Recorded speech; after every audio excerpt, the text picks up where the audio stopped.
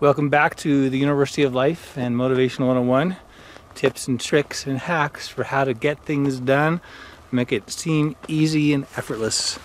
Today I'm going to tell you a story, a tip that I learned most recently from my neighbor who happens to be an ultra marathoner.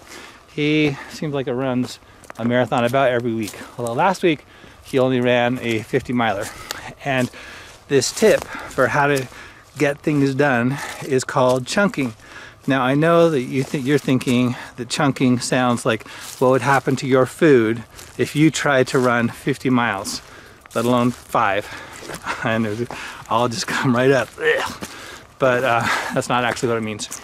It means breaking things down into small chunks.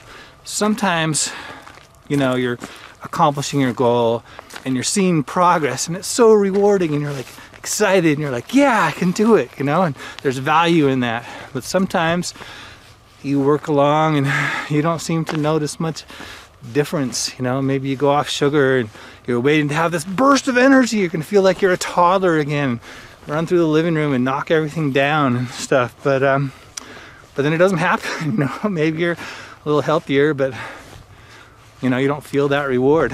And so that can be demotivating, can be dispiriting, or you feel like, what does it matter? Why even try?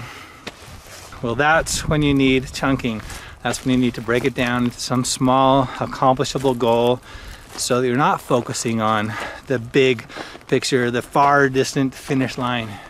Instead, here's what John did, because in this race he ran last week, it wasn't through like beautiful varied terrain like this where you're always like, oh, look at these hills and these contours and there goes a herd of deer and some mountain bluebirds and stuff. No, it was just kind of like this flat area, distant mountains, so he wasn't really seeing his progress.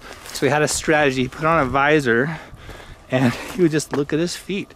He'd just watch himself run along, just focusing on taking one step after another. Some other racer asked him at one point, said, did you see that coyote that passed about 50 feet in front of you? And he's like, no, I had no idea. This also reminds me of another one of my neighbors who once went on a 50-mile hike. This kid was not the kind of kids to do 50-mile hikes.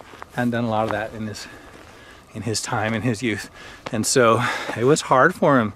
He had blisters, you know, he was tired. Blisters on his feet, probably on his shoulders from his pack. He was sore, he was not having a good time. But his grandfather had taught him something. I remember him saying this, I was so impressed. His grandfather said, no matter how tired you get, you can always put one foot in front of the other. And that is true for you as well. So figure out what one little step is and take that step. And then when you do, reward yourself for it. Say, look, I just did that. And remind yourself that you're the kind of person who gets things done. So there you have it. Chunking, one more of the well-known ways to empower yourself and motivate yourself and make it easier and easier to get stuff done. So visit uoflife.com/motivation for more of these tips and tricks, some not so well known, but even more effective than that at uoflife.com/motivation. Please like our YouTube channel, I appreciate it. And until next time, live smart, live happy, live awesome.